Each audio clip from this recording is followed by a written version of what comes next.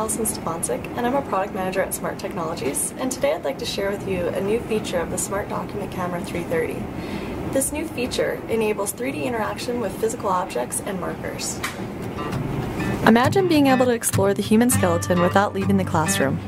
Mixed reality technology is rapidly emerging in education, and the SMART Document Camera 330 is the first document camera designed specifically for the education market to support mixed reality content. So what is mixed reality technology? Mixed reality enables users to interact with both physical objects and 3D content.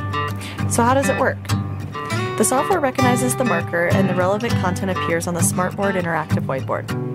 For example, rather than simply showing students a 2D image of the human skeleton, educators can now place a marker underneath the document camera to display a 3D image that can be rotated and explored.